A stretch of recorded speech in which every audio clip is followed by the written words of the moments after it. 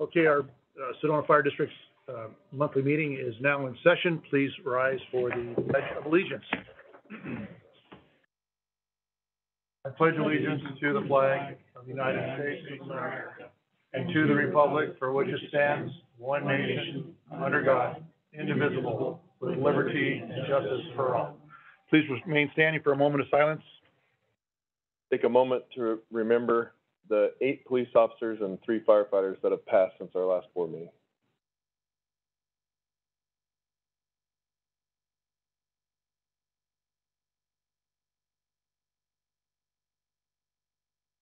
Thank you. Please be seated.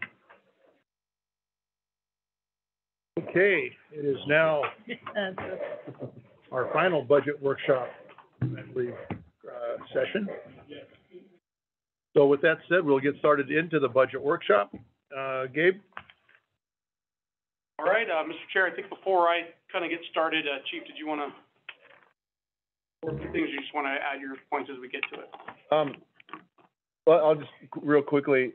So I asked Gabe when, after last month's meeting and hearing from labor and the presentation, I asked him for the simplicity of kind of looking at the range to, and it was my understanding from the board is just to look at some different options and what they look like. So ultimately, that draft budget option sheet presents to you what was presented last month, a mid-range and a high range, if you will, based on the Social Security COLA. So with that.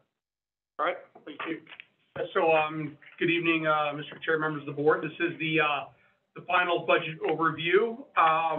Obviously, the last couple budget presentations that we've had, we've gone in pretty in depth to the budget. Today, we're going to kind of focus on a few aspects of the budget. One, just kind of an update on the budget process, where we're at in the schedule. I'd like to spend a little bit of time just kind of discussing kind of an overview of the capital plan, which you have in the packet there. And then finally, we'll kind of finish off with, the 3 options that were kind of presented. And then at this point tonight, looking for kind of tentative adoption on one of those options. So this process started back in February, early February, when we got our assessed value numbers. Staff has been working diligently on putting together their requests for budget for next year.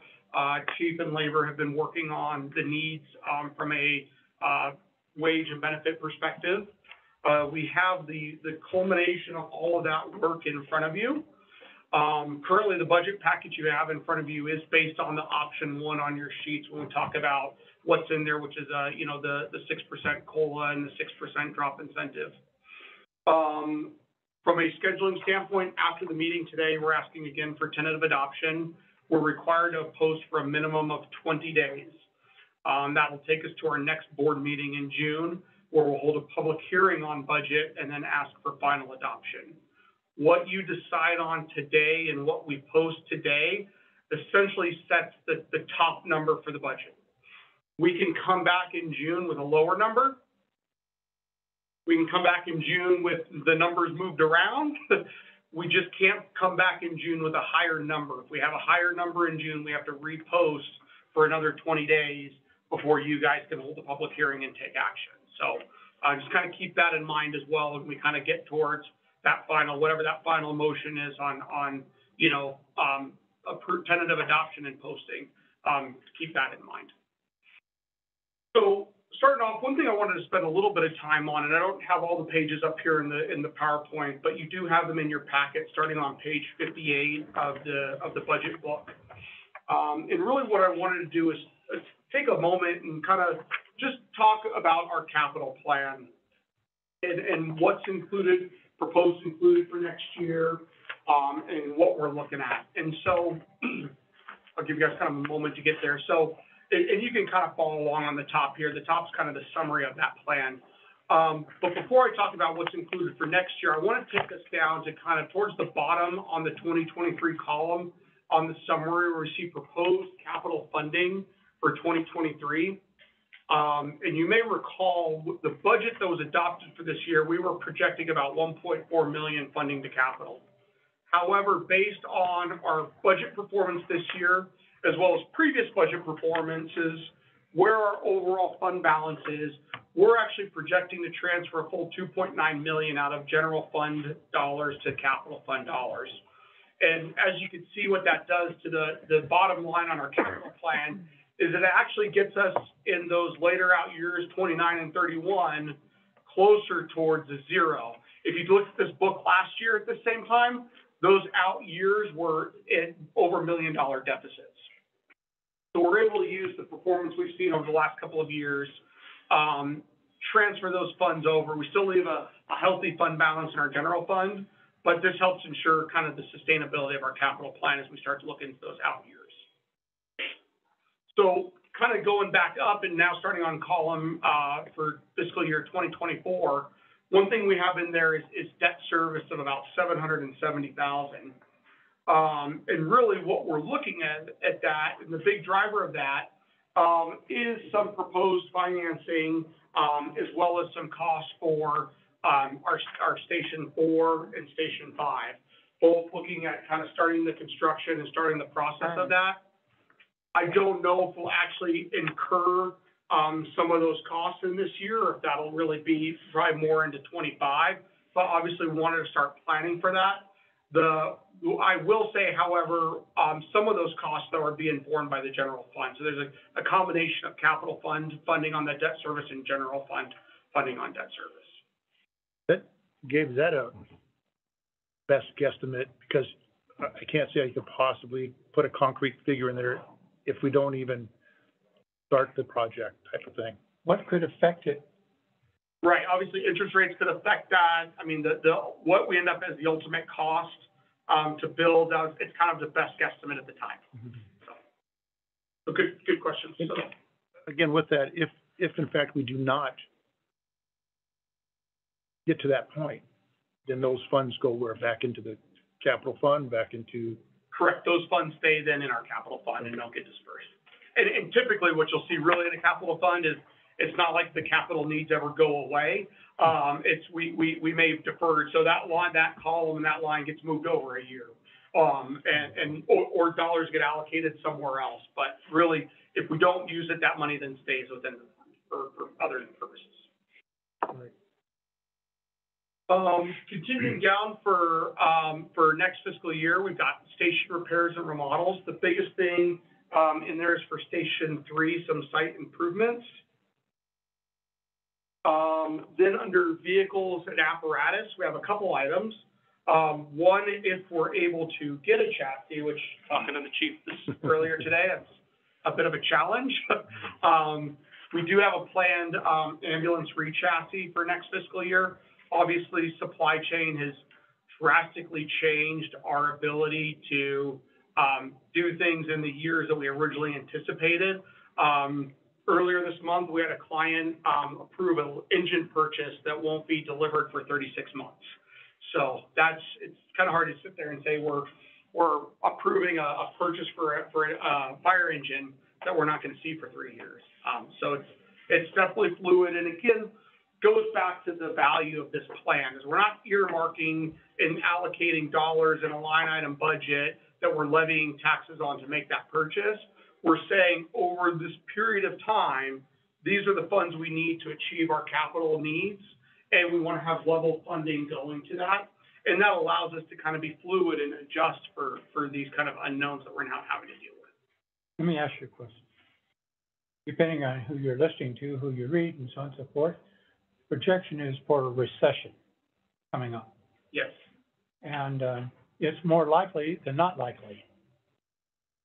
And so factoring all this stuff in, what have you, the best guesstimate to be affected by something that we... Sure, Gabe. Let's hear it, man. So yes, it would be hard to believe that we are going to avoid an economic cycle. They've happened since the dawn of time. We know that economic cycles occur.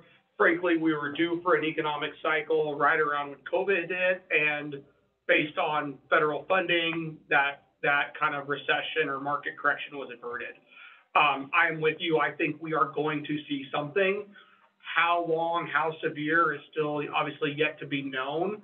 The biggest risk that we have in our industry is obviously our revenue source. It's all based upon the assessed value of property. Right. We're still going to need our ambulance side of the side of the business is still going to operate as normally.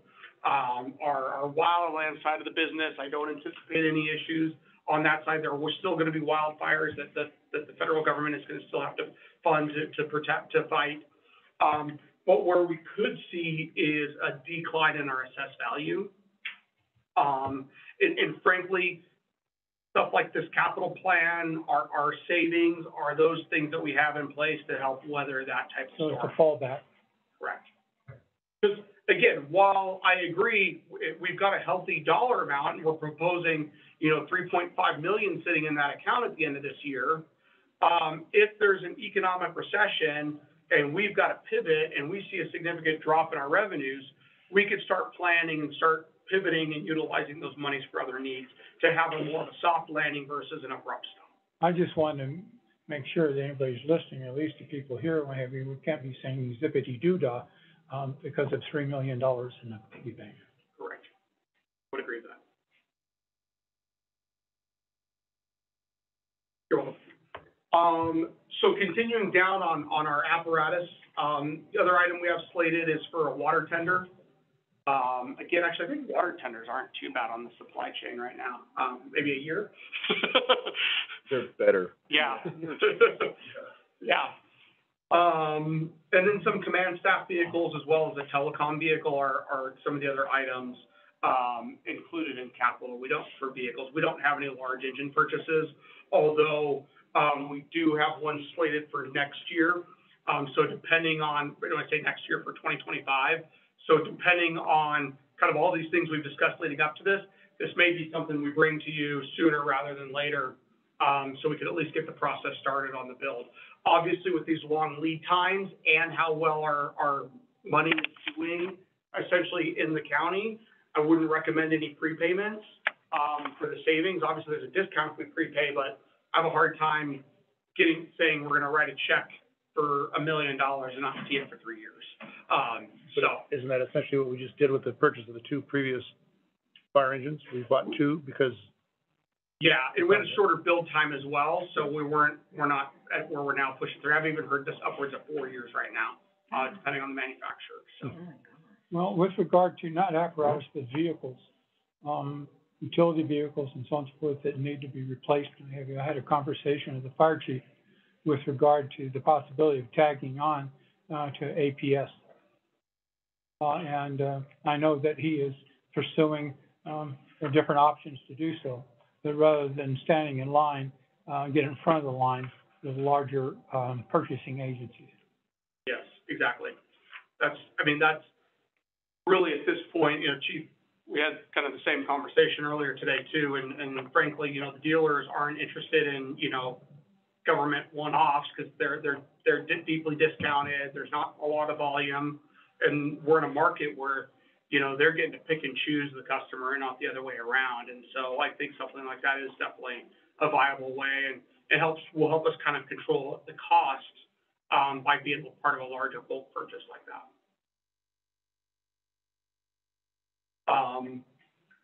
Moving into our kind of equipment projects. Again, remember, the telecom, there's a lot that needs to be done there, and all of that is still being looked at as part of a larger global telecom initiative.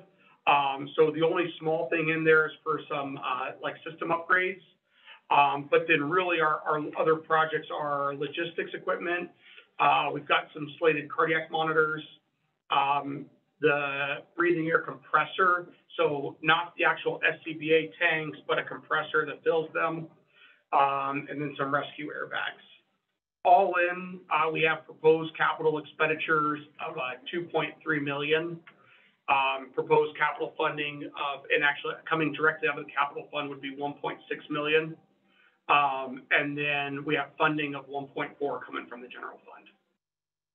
One thing that's not in the budget, that just so the board's aware of, that will be coming at next year, is out of the 20 million, in ARPA funding that was set aside by the governor last year, that money has now been allocated out to the fire districts and a mechanism in place for us to apply for that money. Sedona Fire's been allocated about 1.1 million of those funds.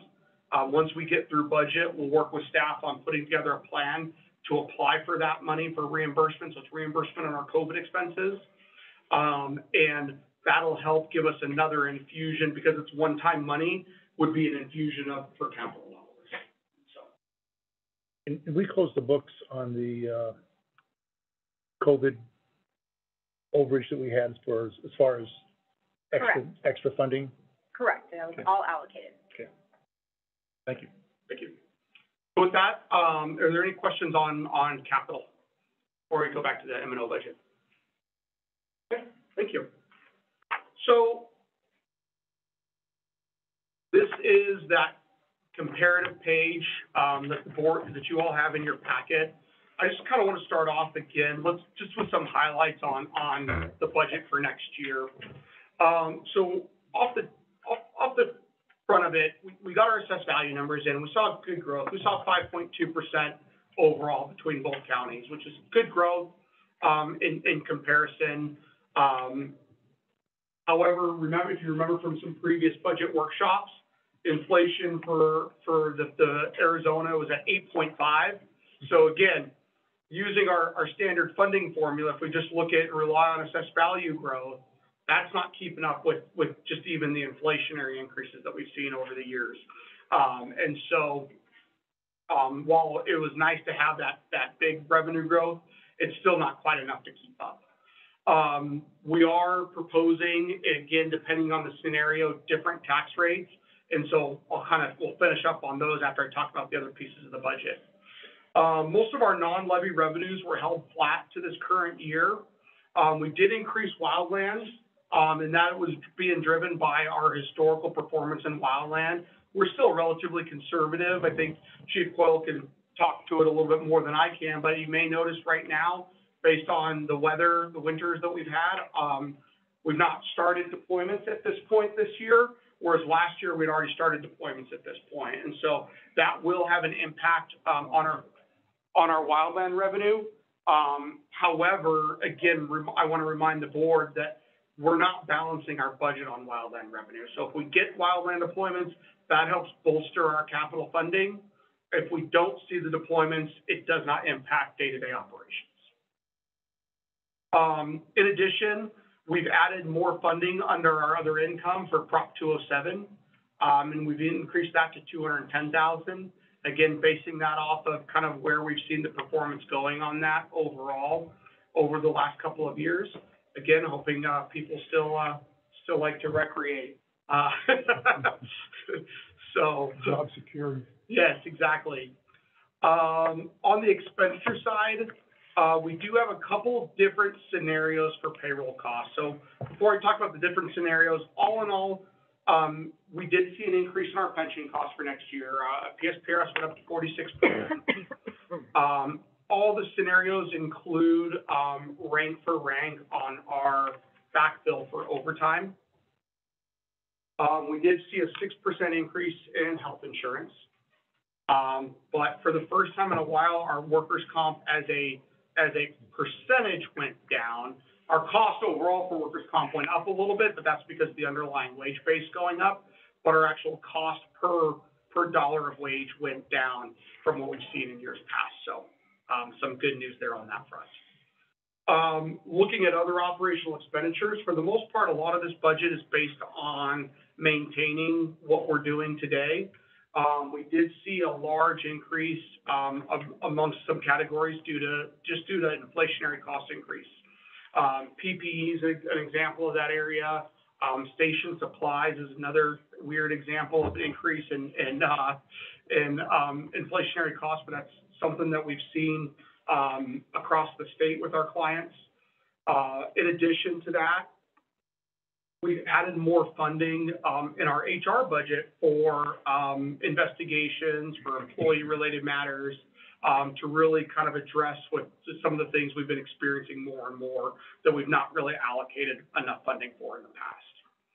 The one good news on our budget is we look back last year, you know, based on the economic data that we had at the time, we believed our fuel costs were gonna increase even more than what we did realize.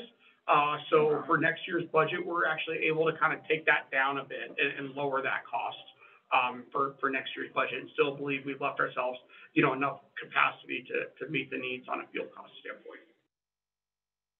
We do have the payoff on Station 6 that occurred this year, so that debt service has now been eliminated from our budget. And then finally, kind of going back to the personnel side, we've kind of got three different personnel costs presented, and essentially wanted to have the board with, you know, staff recommended, a low range, and a high range. So option one is a 6% COLA. As I mentioned, all three include the rank for rank and a 6% drop incentive. Option two is a 4.6 COLA in rank for rank. And then and as well as it does include the drop incentive as well. And then option three is kind of the high one, which is the 8.7% COLA. It does still include rank for rank, but the 6% drop incentive is not included. And so with that, It's different than what's on here. yes, I apologize for that, yeah. Can you clarify that? Yeah, the only thing that's in there is option two should include the drop percentages, drop incentive as well. Okay. And option three shouldn't have it. Right, option three says no It drop says incentive. no on there. Yeah, I'm looking at this and it still says, this one drops, no drop Right. percentage. Right, it says no. no drop incentive. Right, that's So correct. underline Yeah. no for yourself. Yeah. That's what I did. And option two was with the 6%. Correct, option two still includes the 6%. So basically, one and two, we still have, every option has the rank for rank, that is static across all three. One and two has a drop incentive, but different COLAs, a 6% and a 4.6. And then option three is the 8.7 COLA with no drop. So kind of that offset. And when you say rank for rank, means specifically what? Like, if I may, so backtracking for a minute, you know, when talking to JBG, I asked to present three ranges just to give an idea of what that looks like. The only exception to these options is labor, our firefighters labor group is asked to consider 7% COLA with the rank for rank and the 6% drop incentive. But to answer your question, rank for rank is essentially the first ranked individual, battalion chief, captain, engineer that is off will be filled rank for rank, which is will generate overtime. But we believe, based on the data from the past numbers, it's going to reduce our potential for mandatory overtime, because how that works without rank for rank is you just start trickling people up from the bottom that have done a task book. And so you guys have heard the term, you know, we have 4 drops or 3 drops. So those are people that on a perfect day, we have a fully staffed engine per NFPA with 4. And rarely does that happen because those drops are utilized to reduce overtime. And what this does with rank for ranking just the first position of each of those ranks, it creates an environment where those drops linger a bit longer before they're utilized, and it gives us the potential to not have those last minute sick calls or emergencies where we have to mandatory somebody. And in addition to that, we're in an environment right now where, you know, all our battalion chiefs are going to be newly promoted. A good handful of our captains are going to be newly promoted, and engineers. And so the other thought process with this is one, getting those ranked individuals in there to help season our folks.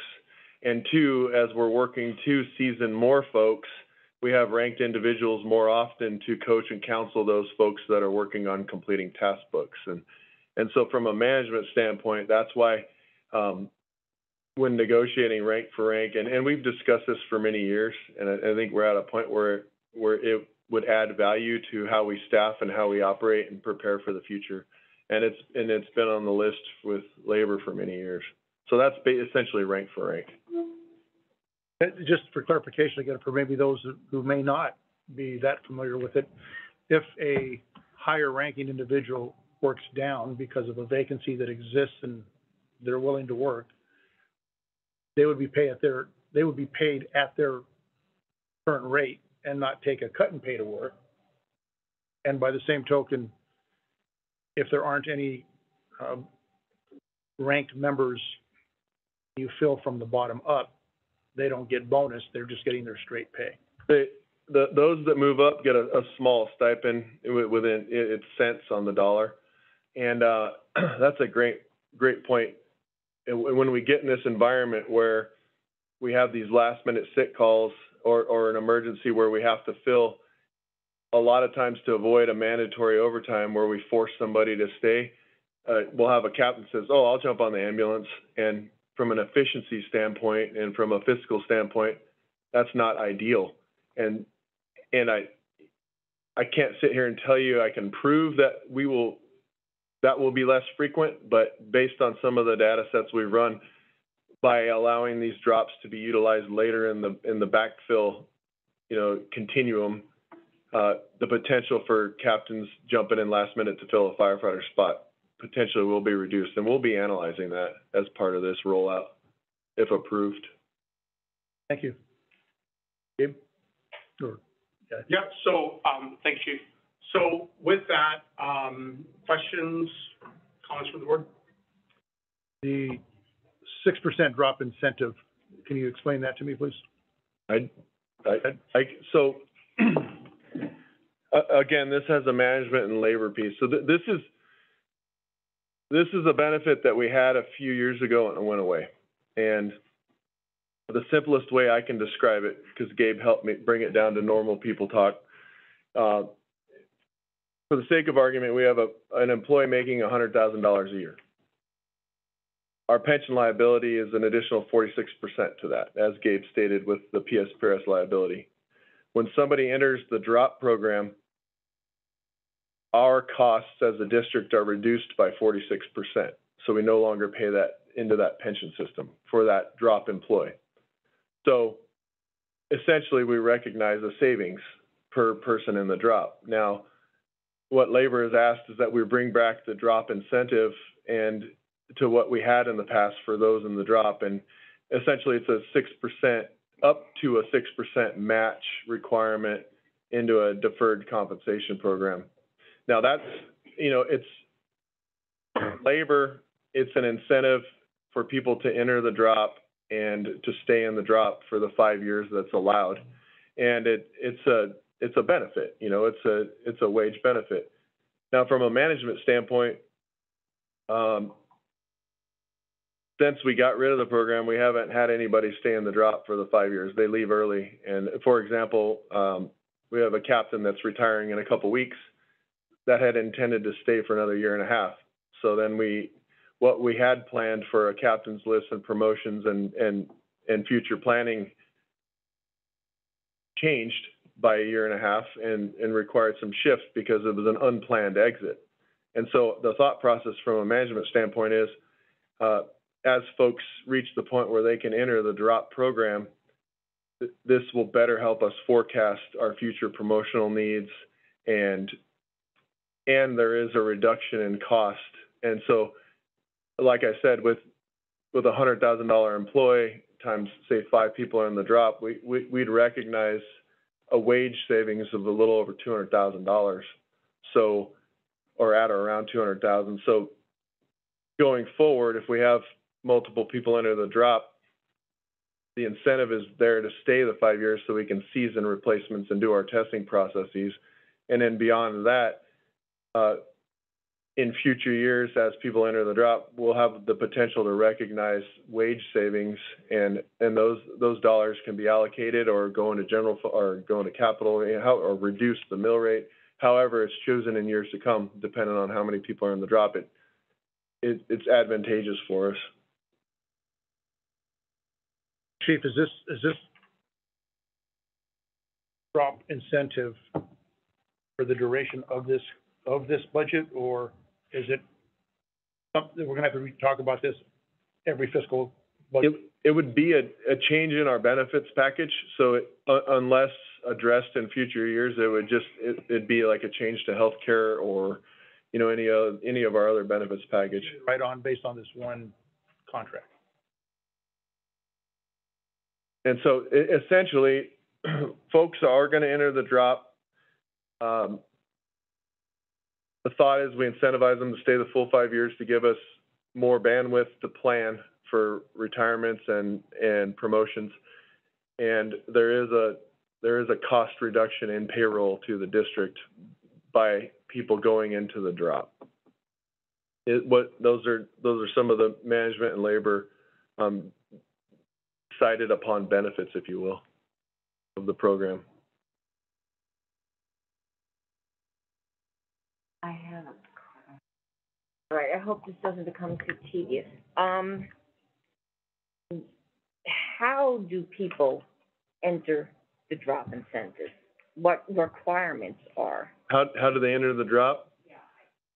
So essentially, they submit documentation to the Public Safety Retirement System and state that they are retiring and entering the Deferred Retirement Option Program. And then by statute, a clock starts and they can't work more than 5 years, comma, last year they added a 2-year additional rider, but that wouldn't apply to this scenario. And that's a whole nother conversation, and it's a reduced percentage and everything else. But essentially, a member declares intent to retire. The Deferred Retirement Option Program came into play, Gabe, 15 years ago. Yeah. And it was driven by the law enforcement associations because everybody was leaving, and we're back there again. We're seeing a lot of the fire departments and districts in Arizona really grew in the early 2000s, and we're at a reset point where we're in the same boat again. So that's essentially how the drop program works. So if I retire April 1, and I announce that, fill out the paperwork with PRPS, then I have 5 years. I can work an additional 5 years beyond my retirement date. Correct. And based on one of these options, my retirement,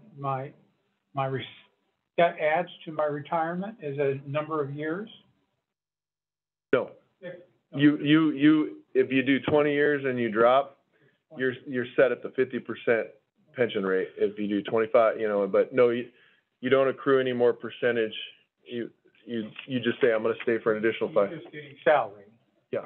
But what this incentive would be, you would get your salary, but so we're no longer contributing the 46% to PSPRS. What we would say is if you then contributed to a deferred comp plan, like a 457 or a 401A plan, we would match up to 6% of that contribution. Pretty cool. So we're saving 40% by you going into the drop. We're still going to pay 6% if you contribute. And like I said, this isn't. This was a program we had in the past, and Labor's ask is that we bring it back with our current environment.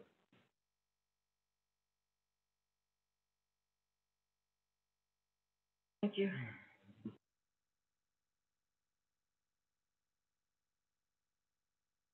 Okay, anything else? That's the whole workshop? I need to think about going back and not retiring. That's the issue we're having, is the retirement's looking really good to essentially our entire senior staff, and so we're looking at ways for, as stated in previous board meetings, not only recruitment but retention. Gabe, I actually do have a question for you. Yeah. Is there, the hard part for me, and I apologize for this, but were there any other areas that were significantly changed in this budget from the last budget that we saw to get these estimates? No, the only changes from the last full budget when you guys had the meeting with Sarah is on the personnel side. That's it. Okay. Yeah. Everything else has stayed the same. I did notice that everything except the personal costs pretty much stayed the same. And I was kind of surprised in that, when we want to look at numbers with an increase in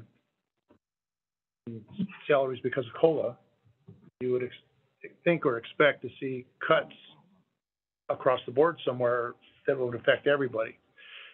When in fact, everything stayed the same, but we went to these hidden costs, if you will, the drop incentive, that affects us differently, just a different way of thinking, which is unique because we didn't do this. You know, we were used to the exercises of, let's do an exercise of 5% and a 10% cut across the board and see what the numbers look like. I mean, maybe that's old school. Yeah. Maybe some jurisdictions still do that. Well, and I think and I may be speaking out of turn, but I think it speaks to the work our program managers put into, I mean, when I started working with our budget, the mantra was ask for X percent more because they're going to cut it. And our program managers really come to us with really tight, constricted numbers, and working with JVG over the past few years, you know, we had this mentality like, oh shoot, Band-Aids cost more, I'm going to be over $4,000. And no, there's a mechanism to accommodate for that. But whereas before, when we budgeted, we would add $4,000 at the front end, worried that we might be short on the back end, but we budget in such a way that we can make up those emergencies, if you will. And in addition to that, I think we have an appropriate, you know, mechanism to fund capital, because while some of the station projects and the radio products are at the point where we're really starting to get numbers now, that those numbers are going to come in quick, and we'll be in a spot to take advantage of, you know, good interest rates or good construction costs, instead of saying, shoot, now we have an idea, we got to save for it. And that's kind of born out of our post bond years where, you know, we identified these needs and the bond wasn't approved. So the board at the time and has continued to create an environment where we're saving for that rainy day and that opportunity. I'm also looking at, on this difference between option 1 and 2, that of a $23 million plus budget, the difference between the two is essentially a $500,000 difference. And a change in the mill rate of 7 cents, which is, I think, below what the last couple of years, what they've been climbing. How is that going to affect the mill rate for subsequent years coming down? Are we going to see bigger jumps even though you have the schedule to make up for lost ground, or? Yeah, so again, barring what we've seen these last 2 years with record inflation, I think we're going to get back to a more smoother increase in our mill rate over the next few years. The issue that we have coming is what happens on the assessed value side. So with Prop 117, what it did is it took us from the full cash value to the limited property value. The full cash value has grown significantly over these last couple of years, while limited property value has only grown at 5%. Theoretically, we should still see our limited property value continue to grow, even though that full cash value may start to decline in a recession until they meet. Assuming that happens, we would hopefully see kind of a smooth landing on some of this. But again, it could cause us to have to make a larger adjustment in our tax rate if we see a significant decline in such.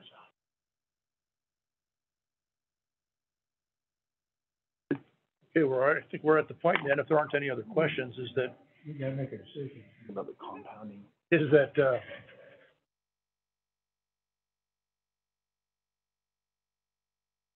I think we're at that point, if there aren't any more questions, that we now need to give direction to the chief and for staff to figure out which one of these options we should pursue, options 1, 2, or 3. And Mr. Chair, if I may reiterate the fact that these options were presented as kind of a low, high, mid-range. Just, I felt that if we went percent by percent from 4 to 8.7, it would clutter the page, and it would just be a lot of numbers. And so our labor group has asked for 7%, and I wanna make that clear that I explained that because and the reason it didn't reflect it on here is because like I said, I didn't wanna clutter the page. And I wanted to give a small, medium, large, if you will. Gabe, can you talk about the compounding impact? Because I think that's important for the board to consider too. Yeah, so, you know, Chairman Soto, kind of in along your question of the impact of the tax rate going forward and what that looks like. Understand, you know, our wage increases, our personnel costs, I mean, not only one is it the largest percentage of our budget, so obviously small percentage changes in that line item have larger impacts on the budget. Like a good example is going from the 6 to the 7% is about a 5-cent tax increase, you know, from what you're seeing at 267. So if we went to 7% COLA, we'd be closer to like 272 on the tax rate. So just seeing that 1% increase, that impact. But what Chief Coyle's kind of talking about is that compounding effect of higher percentage raises. So once we, you know, if we have, you know, $1 million, okay, and we raise that 5%, you know, now we're talking, you know, 1,000,000, you know, 50,000. If we go up, then in the following year, that same 5% is no longer 50,000. That 5% is more. And so the higher the base number that we have, the more that compounding effect is down the road. And so that's something to think about too. When you think about kind of the long-term effect of these, you know, you go for the larger we increase that number, that percentage will compound as we go into future years. Correct me if I'm wrong, Gabe, but that is in contrast to the drop incentive where it's fixed. And then if you decide, say, hey, you just sunset that and not let anybody else get in at a certain date, you know, that is easier done than rolling back wages. Correct. Once the wages are set at a certain rate, that's the rate that we have to live with going forward. Whereas something like an incentive or a benefit like that is a benefit that can be added or deleted over time. If we look at, understanding what you just said here, and these options are such that the first option one is 6. If we state anything higher than 6, but less than option 3, and it's higher, but not as high as what labor wants, is there still, I mean, your ability to negotiate is then handicapped? Well, because my brain's small, for the sake of conversation, labor hasn't asked, right? 7%, and with the other benefit changes. But they may be listening. Huh? They may be listening. Of course, and I'm sure they are, and I appreciate their position. But the board adopts and approves the budget. So my job is to present you, you know, the work we've put into developing the budget. You make the ultimate decision, and in whatever direction you do or do not give tonight, then we're still in a period of negotiation. So there's opportunity for more conversation. But if tentatively adopted tonight, the board will set the top, as you know, and so wherever that top lands is where I go back to the table with labor. Do you have room for negotiation at the other end, depending on what we decide tonight? I believe we have a conscientious professional group of folks that work here, and with explanation, they will seek to understand where the board lands with their decision, and that is my job to help communicate that.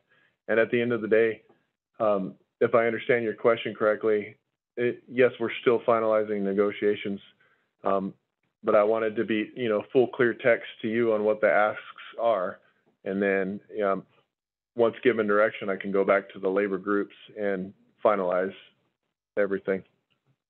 If something else you may want to consider as you're evaluating these choices is that we've already done the outreach to do a comprehensive total compensation study. We deliberately delayed that until after July 1 because the amount of COLAs that agencies are giving there's a broad spectrum. And so for us to be able to evaluate the competitiveness of our total package, we wanted to wait until after July 1.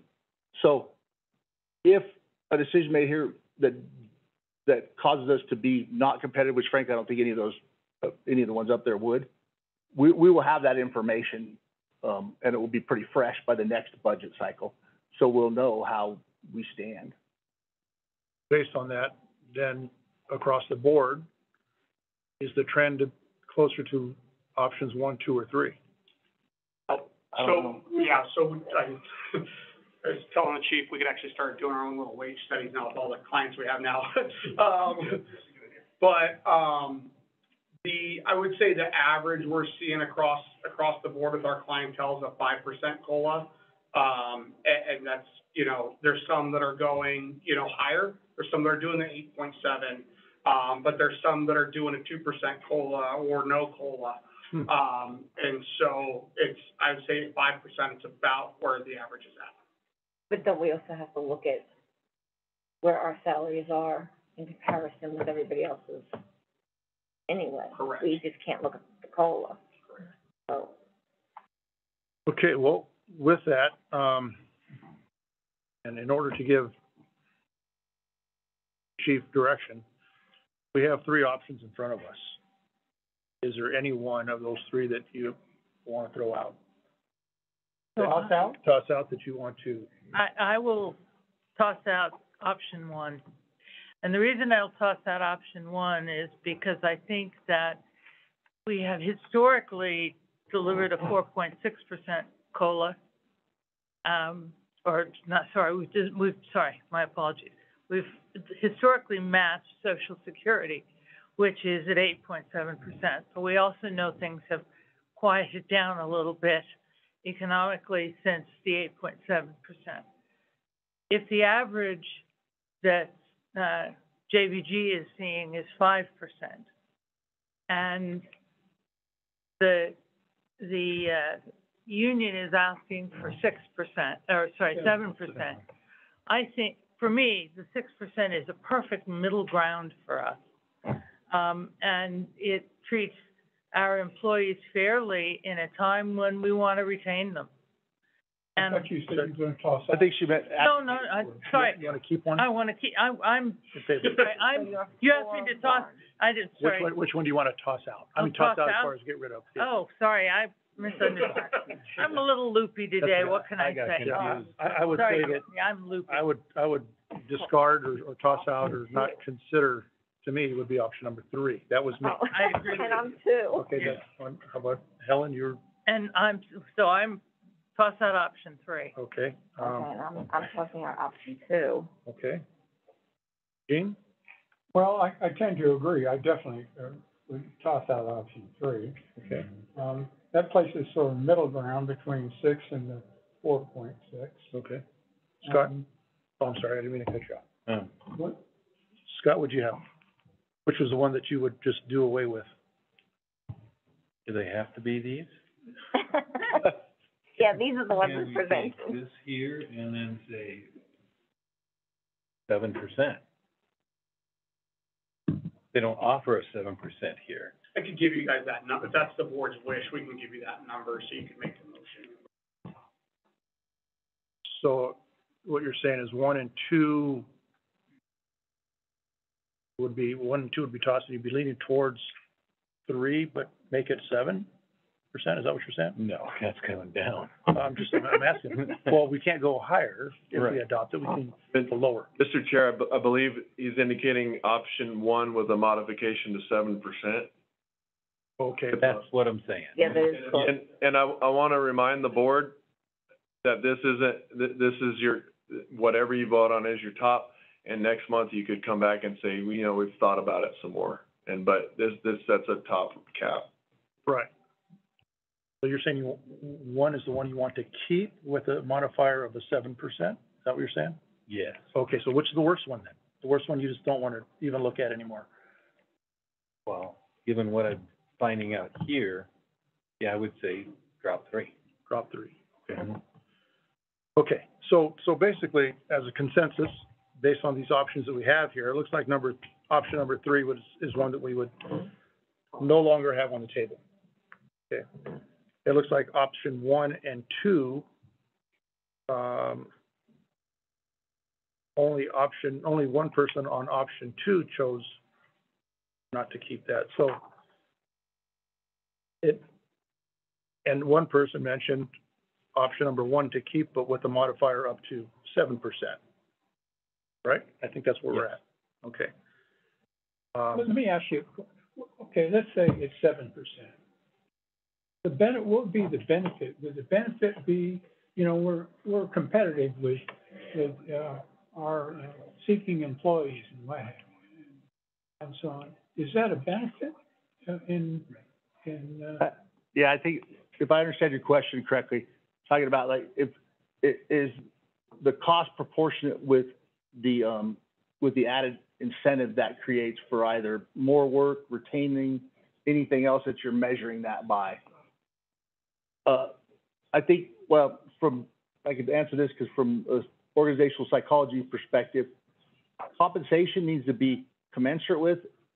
Ideally, if your compensation, if you're what they call an employer of, I forgot the term, there's like an employee of excellence, but if it's above roughly about the 65% of the mean, so in the upper third, then you feel fairly compensated. When people fall below the median, then they feel like they are unfairly compensated for the work they're doing. And so that is usually the biggest effect that pay has. Morale, working conditions, you know, how much autonomy you give people. There's all sorts of other factors that have more weight. So it is certainly not a one-to-one for every bit of pay increase you get above that relevance factor for people to feel more incentivized. And Mr. McCarthy, that's a conversation I would definitely intend to have with laborers is you know, circle back and discuss these things.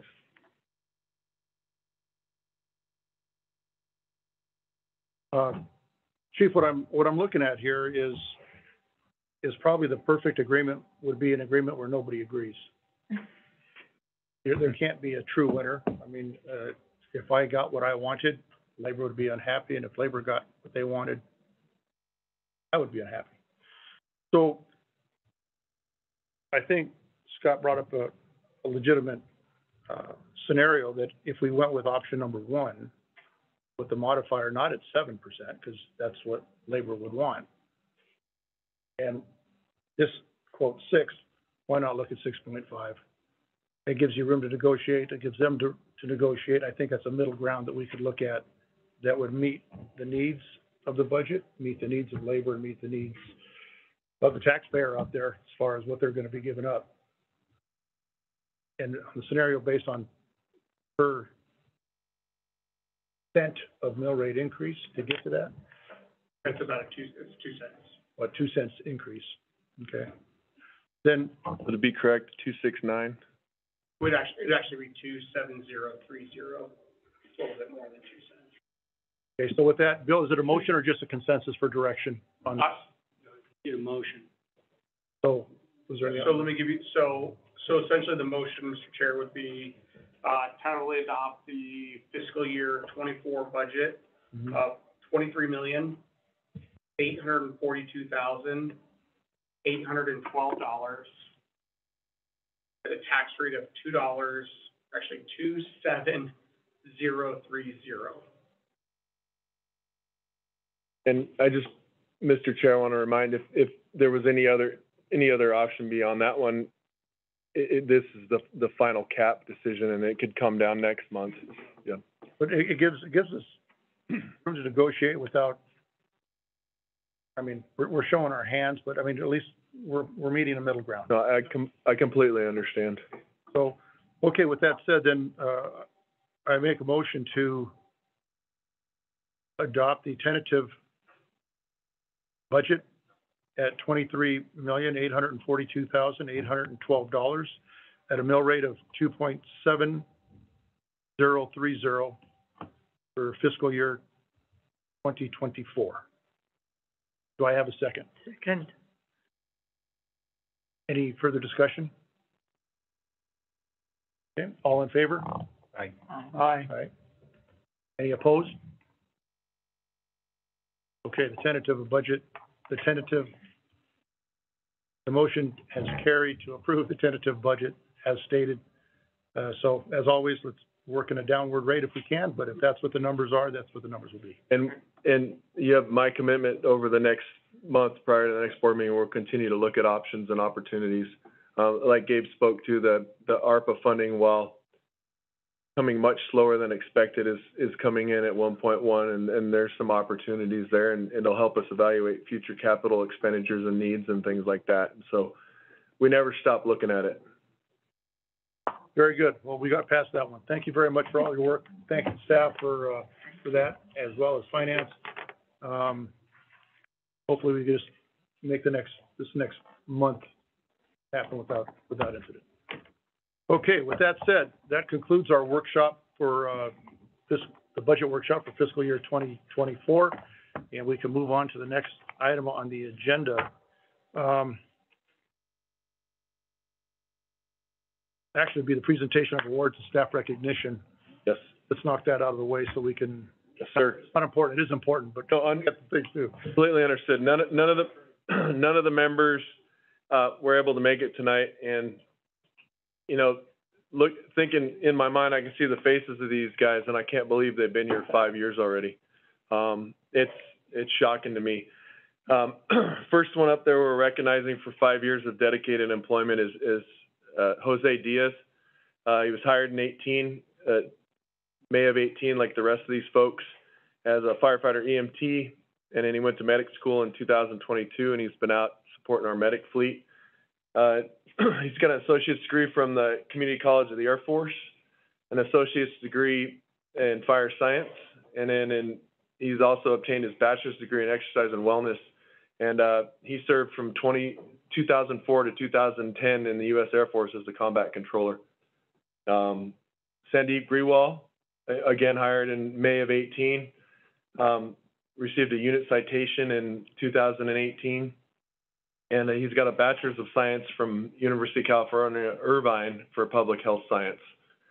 And then lastly is Mark Feeney, hired as an EMT in 2018. And also in 2018, he got a unit citation. In 2020, he got the Community Service Award for working with Toys for Tots. He got the same award again in 2021. And Mock is, I just want to say the university because I can't pronounce it. He got a bachelor's of primary education from the University of Wollongong in Australia. And he also got a bachelor's in primary teaching from another Australian university. He is one of our imports. And these are all great folks, up and comers. They've all contributed. Mark contributes to a lot of our alternate exercise programs and fitness stuff. Jose, same thing. And Sandy, he's our special kid. He actually, if you've seen the promotional video, the Sedona Fire video on our website, he produced it and filmed and produced it. So he's got some skills. So they're all very talented guys. And like I said, I can't believe it's already been 5 years. Well, on behalf of the fire board, congratulations on their recognition of 5 years of service. Does that make them all vested now based on their benefits and all that? Their money back. At 5 years at the mark? I would have to research that because of all the tiers in public safety. Some of the tier 3B, Q, and there's so many things, but Yeah. But no, it's. I remember all three of them when they came on board, and you kind of just wait to see when they're going to make their mark. And like you mentioned, Mark Feeney has already made his mark around, and the others are probably en route to doing so the same. So yeah, we'll look forward to the tenure. So congratulations to all three of them. So thank them for us. Okay. With that said, that leads us to the next item on our agenda. And we're going to go right down to executive session. It's a possible vote to go into executive session for legal advice in reference to citizen code enforcement letter pursuant to ARS 38-431.03A3, legal advice. With that said, do I have a second? Second. Almost forgot that. Any further discussion? Favor? Aye. Any opposed? Okay, we are now in executive session. Upstairs. Before we go on, Upstairs. You know, this is. we should wrap this up in about. You're getting old. I didn't even turn the phone. Yeah.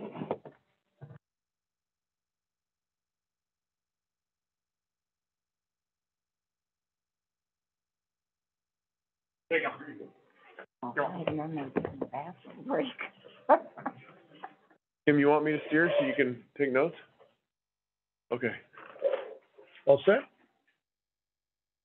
Let me know when you're ready. Okay, everybody's here but Bill? Okay. Okay, we are now back in public session. As a result of being in executive session, in reference to citizen concern relating to code enforcement issues, I'd like to direct the chief to create a communication back to the individual citizen, describing those items discussed in executive session, and encouraging the citizen that we look forward to working with him and becoming, and working with him and going through the process in order for him to achieve his ultimate goal of building his home where he's selected to build it. Understood. Thank you. Okay. Regular meeting business, I should say. Chief, do we have anybody from the public wishing to talk? We do not. Consent agenda consists of the April 18th regular meeting minutes and the April 26th, 2023 special meeting minutes. Do I have, I'll make the motion to approve the consent agenda. Do I have a second? Second. Do I have any further discussion? All in favor? Aye. Aye. Any opposed? Okay, consent agenda is approved. Next item on the agenda is the financial report and updates from Director of Finance, Gabe Boldre. All right, well, good afternoon, or good evening now. Mr. Chair, members of the board, you have the April financial report in your packet. Starting off, revenue for the month, you'll see our tax levy revenue is at, 3.7 million, for the month of April. That was, 423,000 over what we had projected for the month. Non-levy revenue was at 226,000. We were under budget by 20,000. One of the predominant drivers was our ambulance revenue. However, it's just more of a function on timing for the month. Here today, we're actually still looking right in line with the budget. On the expenses, total expenses for April were $1,574,447. We were under budget in totality of our expenses by about $13,809. A couple variances to point out. Communication was over budget by $7,500 for some network switches that were installed, as well as meeting, travel, and training was over budget by $7,300, and that was due to some ropes training and some technical rescue training that was expended in the month. Going on to the next slide, year to date. Year to date, total revenue is at $20,438,844. That is over budget by $760,000. Property tax collection makes up about $200,000 of that variance. Our non-levy revenues make up about $560,000 of that variance. The predominant driver is our wildland revenue being over budget, as I mentioned before. Ambulance revenue is about right in line with budget. And then obviously the positive side of the Fed rate increases, our interest earnings. We're at $236,000 already through April, which is actually $175,000 over what we budgeted for the year. Expenses, total expenses are at $16,250,550, which is over budget by $104,000. So, and as you can see, we're kind of under a budget across all major categories, with the exception of a small variance on our communication and IT expenses. As far as percentage of expenses, we have, you can see we have 18% of the budget remaining. with 72% expended through the month of April. So we're still, again, that's reflective of us being under budget on our total expenses. As far as the breakdown, as kind of mentioned in the budget process, the personnel being our highest expense, 85%. Operational expenses make up 7% of the total budget. Communications are 5%, and managerial expenses are 3%.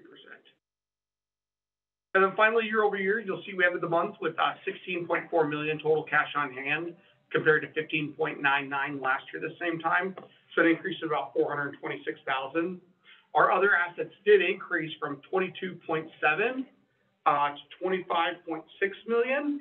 The big driver of that is twofold. One, our investment in capital assets, so new assets we've acquired over the year, as well as some of our year-end adjustments that we do on our pension assets and liabilities drove that increase in assets to the tune of about $600,000. Total liabilities did increase from 31.1 million to 32.5 million. Again, looking back, one of those big drivers is some of those actuarial, those pension adjustments based on the actuarial reports that we record at year end. But if we look at our true liabilities, you know, long-term debt, things of that nature, we're obviously paying off that lease purchase. We paid down those actual current liabilities, so to speak. So with that, I'll be happy to answer any questions the board has. Do you have any questions for Gabe? Yeah. This is one of those rare months where we don't have questions for you.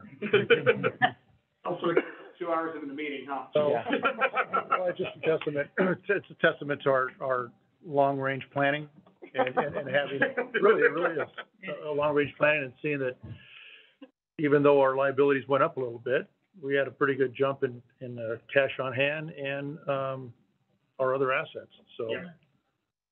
Thank you for that. With that said, I'll go ahead and move to approve the April 2023 finance report as stated. Do I have a second? Second. Further discussion? All in favor? Aye. Any opposed? Okay, the April 2023 finance report is approved as presented. Next item on the agenda is the staff items, which would be the fire chief's report. Chief Mazulis. Okay, we'll be covering Heidi's report. She had to leave for a family event. Okay. Nate, I'm gonna stand up. Been sitting too long. Gotcha. So admin collaboration update. Our administrative staff's been meeting and working on conflict resolution and just kind of right-sizing and developing some different task-oriented approaches to things. And they're working on a task book for cross-training and really tuning up how everything's interwoven. Thank you. And we had our Firewise Cleanup event. Dory, you gonna talk a little bit about that? And then the Verde Valley Fair. It was a successful fair. The bakers once again won everything. And besides my 5-year-old who got a trophy for her goat show, and she thinks she won the fair. Oh. Yeah, and it was pretty cool. As you know, we've got the awards ceremony coming up May 19th, and Administrative Professionals Training Day, May 23rd. I'm excited about this. So the Arizona Fire District Association recognized that the focus of the fire training was for the chiefs and the ops stuff and all that. And over the past couple of years, they've done a collaborative effort to develop opportunities for administrative, the folks behind the scenes that make everything happen, an environment for them to kind of, commiserate and collaborate and kind of learn, hey, there's a lot of repeat work because we're inventing a process that Castle May already has. For example, our task books, reached out to them. They said, here's 5 of our completed task books, gave us a 6-month jump on developing ours. So this training is being hosted at CAPA, and a majority of our administrative staff's going, and they're going to cover a lot of the things that we do with cross-training and how they're developing cross-training for their staff, how they do wildland building and process improvements to that. And it's just an environment where they can get together and better defined how things look and how they work around fire districts around the state, and create an environment where administrative function is more aligned. And there's a lot of benefits to that. So I'm excited about it. Firefighter recruitment update, as of last week, we had 26 applications for our firefighter recruitment, and we'll get another update this Thursday, and it closes in June, so we'll see. Those numbers are lower than I want, but they reflect what we're seeing across the state right now. I mean, not literally, but everybody's hiring. Not everybody, but everybody. And, and now we're doing some social media, battling back and forth with each other and having some fun with that. And, so it's interesting. It's a new world.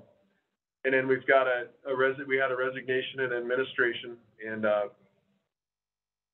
my direction to Director Robinson is, before we jump to fill it, we're gonna complete our task book and our evaluation process of our wants and needs within our administrative functions, and make sure that we're filling a position for our needs, not because we had a position that was defined in such a way. Because some things have changed in administration, and Gabe's realigned, for example, some processes with finance that simplifies a lot of things. And there's some other things we've done to simplify process, and we're gonna look for opportunities to make sure that position is the right position, if it's the position we need to have. So that's ongoing. And then other staff stuff, you know, with tentative approval of the budget and conversations in the past couple board meetings, we have identified 2 chief officers that will be moving to a 40-hour-a-week position, and assuming those training and support roles. And next month will be badges everywhere, because we're doing a lot of promotions to fill all those ranks. So, and I'll get a deeper dive into what's going on with that next month, with the folks here, so you can see their smiling faces. Next slide, please. Well. All right. Significant events, a lot of hikeouts. That was, of all the things we did this month, those were the most frequent. And I'm sure the training part, Chief Mazulis will cover when he does that part. Wildland. So what's going on right now is that there is a high pressure over the Pacific Northwest that is a heat dome, basically. It was hotter today in Portland than it was in Phoenix. Yes, it was. It's crazy, huh? And so, that's good for us, because it creates almost the same sort of flow out of the Gulf of Mexico that the monsoons do, just from a higher up system. It's terrible for the Pacific Northwest, terrible for Canada right now. They have, talking to some jumpers, they were, just tell them, find a fire and jump it. They don't even know, there's so many of them in Alberta and everything. They're try to see if you can find a small one that you guys think you can get your arms around before it becomes another one of the big ones, because they have so many huge fires. And yeah, their system, they've called for incident management teams from us, from Australia, and from New Zealand. And it was interesting. You could tell it wasn't a system they're used to using frequently, because it has not performed very well over the last 7 days. So, for us, this weather's supposed to continue for at least another week. They're calling for below normal chances of large fires in our area and every place north of here, all the way through June now. So it's a big deal when we get a surge of moisture this time of year, before everything starts to cure, because you can delay green up for like 3 weeks if we have this week to 10 days of really good weather, which delay it starting to cure out, makes a big difference for the length and then the resistance to suppression of that we experienced in that peak part of our fire season. So GIS, Spinelli, he messed up. Because he created this product that was so awesome that he's going to get tasked with doing other products now. But it wasn't just Spinelli. It was Brian Espiau, Josh Claunch, and then Matt Spinelli. But I told you about last week, we asked him to look at different products to communicate essential information, key performance indicators, everything on board.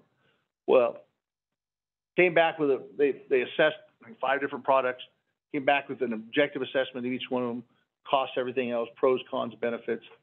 And I believe that based on the feedback that I've received and the work that they've done, we have a demo on Monday, but that we should be able to provide each one of the stations with near real-time key performance indicators when it comes to response times and everything.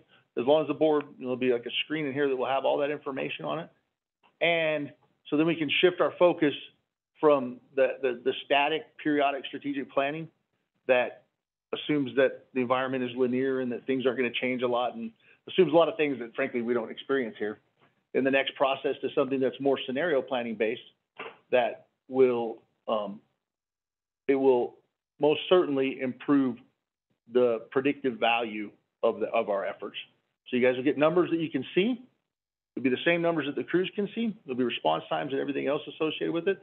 And we will be able to use that to do some more, still strategic level planning, but where it is more based on what we see as trends in shorter terms. So we don't have to assume that long-term past performance is gonna continue linear costs and everything else when that's just not what happens. That's pretty cool. That's the big GIS thing. And I'd like to add, to wrap my head around it, it's essentially, it's utilizing hardware and technology to provide not only real-time data on what's going on in our district, but also the ticker tape. You know, there'll be trailing items and updates, and it'll just be a one-stop shop. And I believe that it's gonna completely change how we report out to the board. Not only are you gonna have more access to the information regularly, it will abbreviate the presentation and the explanation and afford you the opportunity to ask pointed questions and nail down specifics in the board meeting and get the information you want. So I'm excited about it. And the cool thing is everybody's gonna be operating off the same sheet of music. Same numbers you see will be the same numbers the crews have access to right there at their kitchen table. So, yeah, telecom, there's, of course, as always, Bob's got a whole list of things that he's working on, but the one I wanted to highlight, because it's relative to what we were just talking about with the strategic plan, is that he is taking one of the vendors around this week to look at all of our different sites to get a bid that is not the Motorola bid, that hopefully will be significantly less than the Motorola bid, to deal with the shortcomings that exist on our mountaintop sites.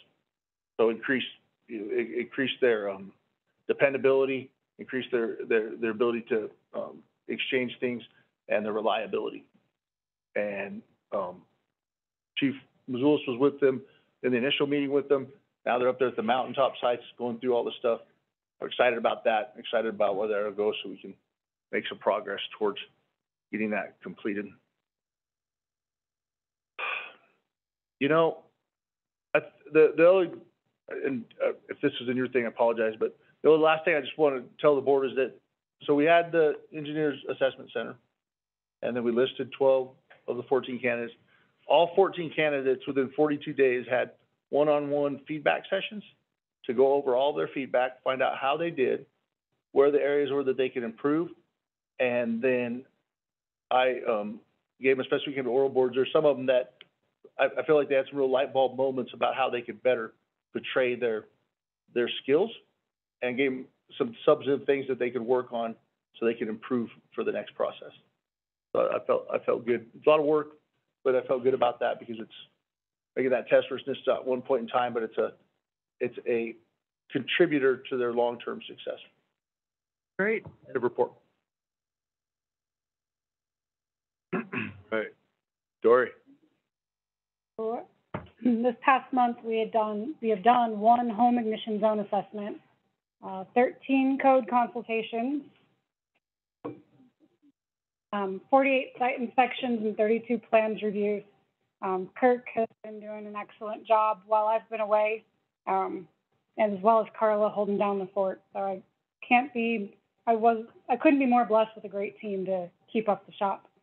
And I promise I'll try to keep Humpty Dumpty together for a while after this one. Notable events, one of the things that we've been reporting on is the airport fuel farm.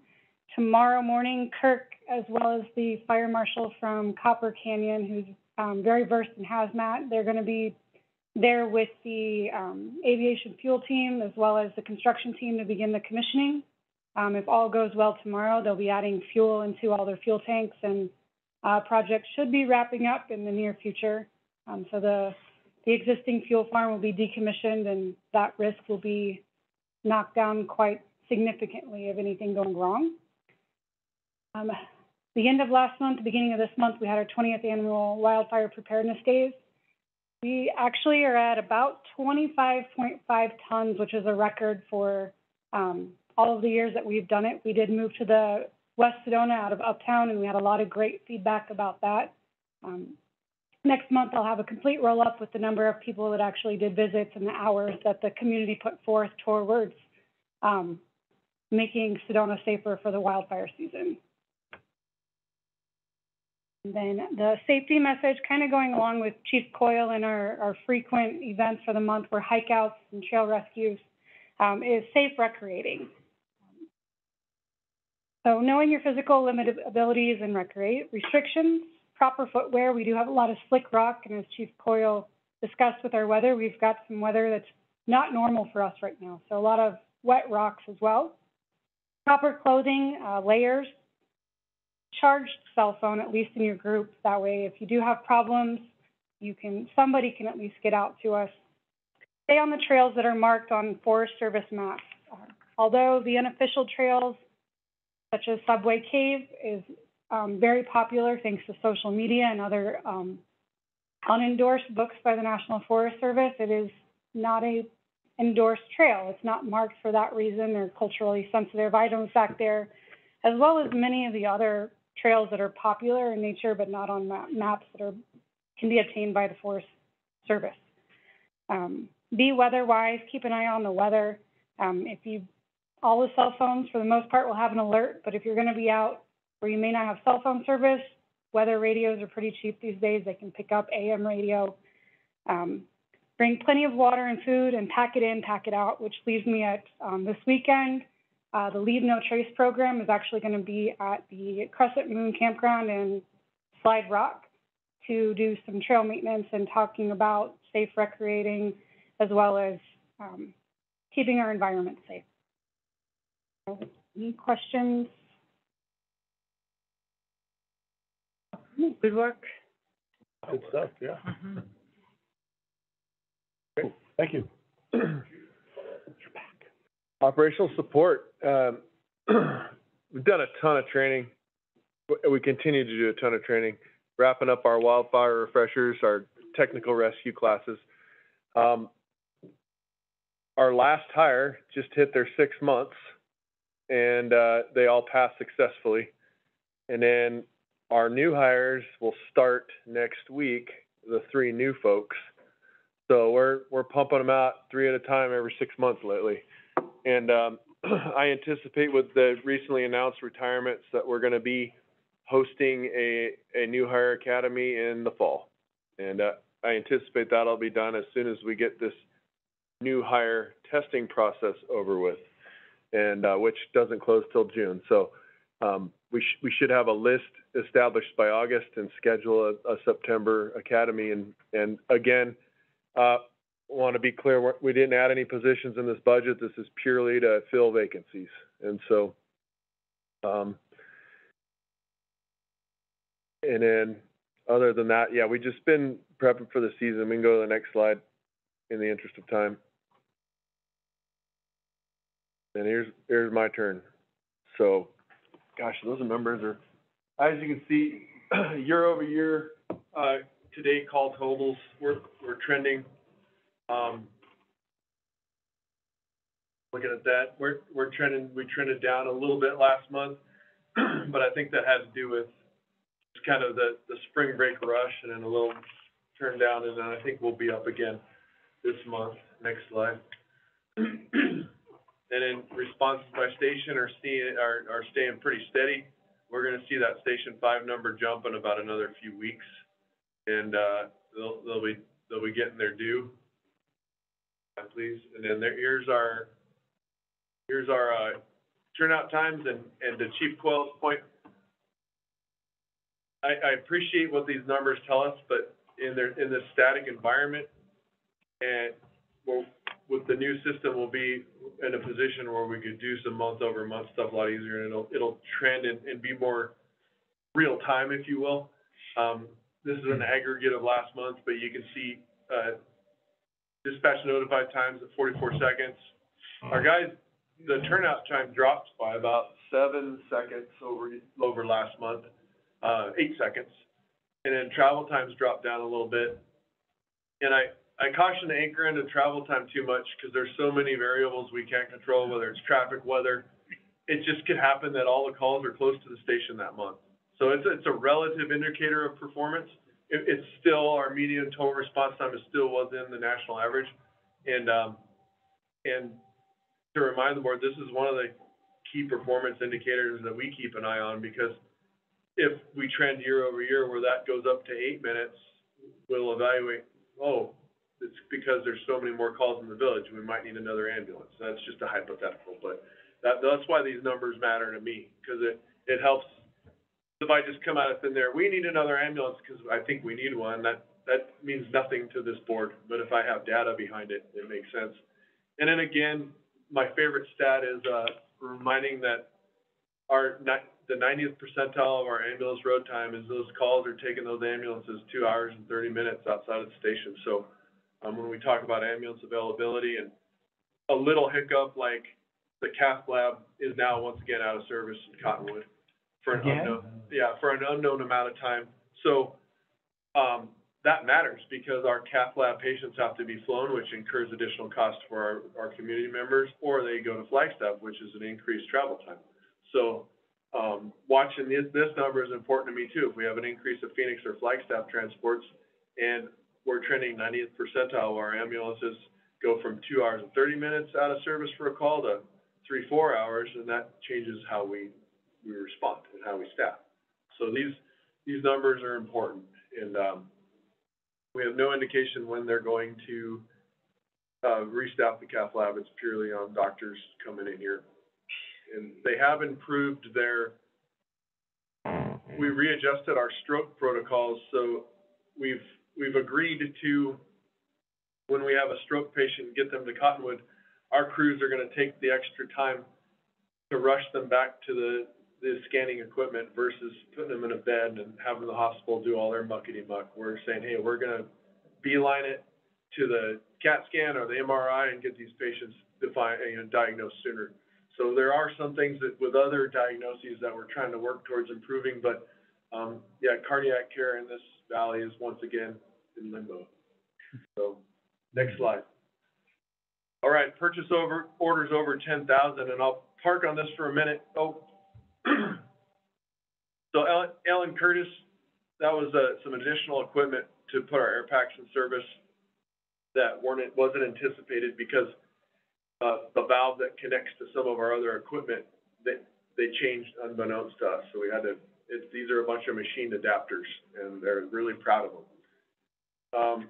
Knox Company, so we had some budgeted dollars for next year. We were able to recognize, because of fuel savings and other things, an opportunity for these next three were some purchases that we've identified for next year we were able to make a little early. One of them was under the direction of Chief Booth, was getting our Knox boxes upgraded. What we've done is upgraded a lot of the gates and access points around the community, and you need that Knox box, which is a controlled key.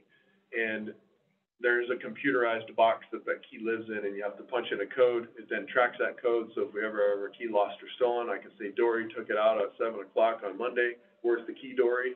And she can say, I don't know, I lost it, and then we do whatever we gotta do. But it's an accountability system, because in years past around Sedona Fire, we had a lot of volunteers that had a lot of keys cut, and I'm not exactly sure the process of turning them in when they retired was foundationally solid. So it's an opportunity for security.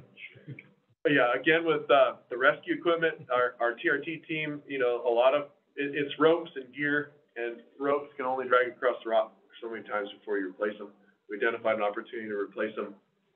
Expected replacement of July, we did it a little early, and we're able to reduce some of next year's budget dollars.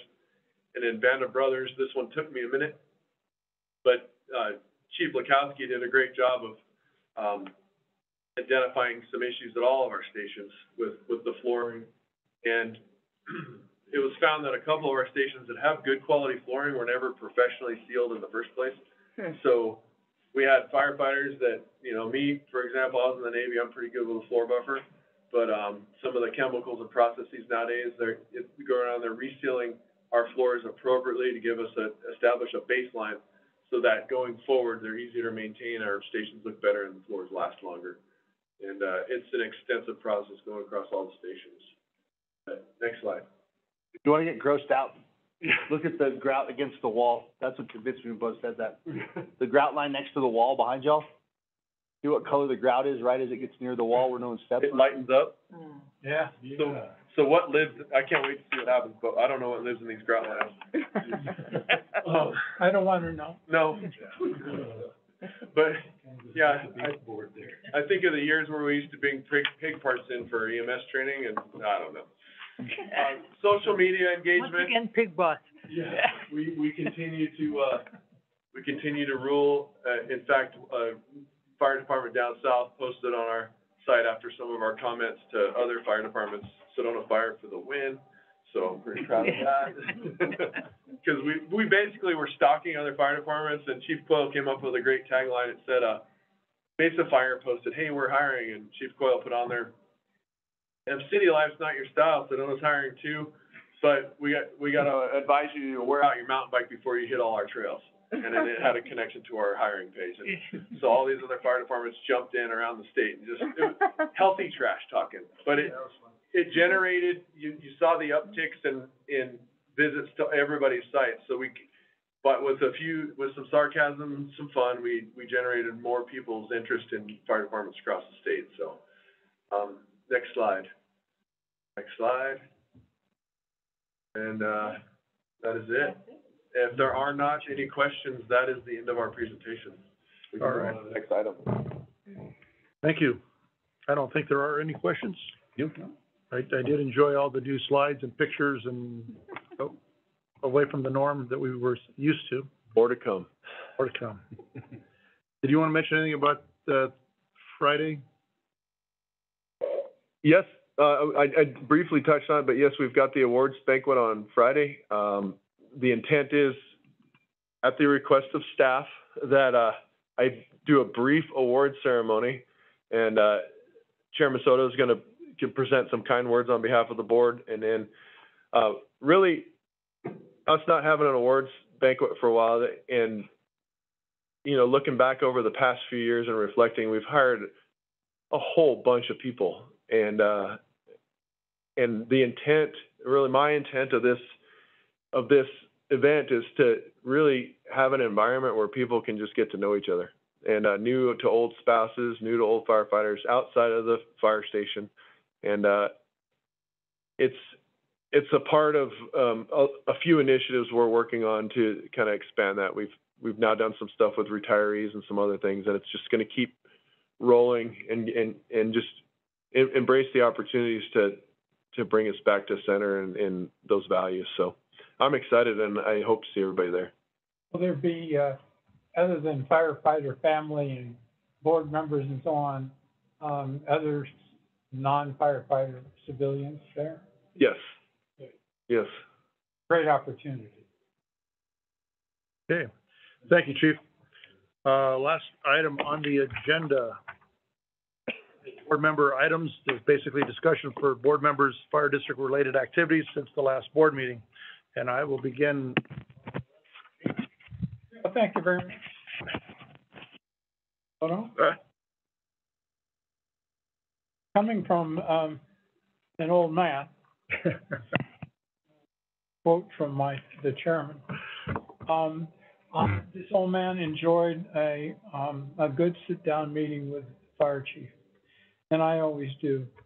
It's more than talking fire stuff. We do, but at the same time, it's a good time to get to, on a personal level, to get to know each other and so on. I enjoy these times, I really do. We are very fortunate to have the operational staff that we have, administrative staff and so on. So this is just a great department. Thank you. Okay, thank you. Janet? Aside from the usual of, signing checks and things like that, I have nothing new to report. Okay, thank you. Helen? And like Janet, the usual signing checks, and, like, Jean, I enjoyed a couple of visits actually, both, spontaneous and scheduled with the chief.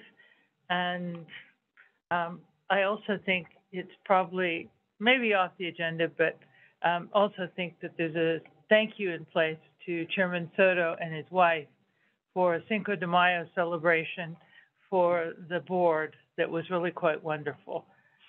So thank you for that. You're welcome. You stole my thunder. I was dinging Lyle first. Scott, what do you got for us? Oh, same type of thing. People that come up, ask questions, and they want to know everything. Is my house going to burn down? No, I don't think so. And just kind of looking at the numbers that you're putting out there for hirees and hoping that certain people can get in there and at least do their best. Okay. Other than that, I got nothing. All right, thank you. And lastly, spent a little bit of time in preparation for this meeting, primarily as it related to community member. Also, I did have meet one-on-one with the chief, and we had an opportunity to talk about a broad range of points that, as Jean mentioned, it's a pleasure just to sit and talk and get to the grassroots of thing rather than always being official. I did attend a Dewey Humboldt Firewise Expo. It was held over at Mortimer's farm. It's quite an event. A lot of people. We had made a lot of good contacts, and yeah, we had a lot of fun on Cinco de Mayo. Maybe we can make that more of an annual thing than just once in a great Next time I will. Once every month? What? Yeah, once every month, right? Yeah. But with that said, look forward to next month, our finalization of the budget. And Chief Booth, it is good to see you back in the seat. So we're looking forward to you coming back sooner rather than later. Okay. With that said, unless there's anything else from the board, Chief, okay, this meeting is adjourned. Yeah. Who this guy is. Yeah, sometime in the next month, I will require an audience review.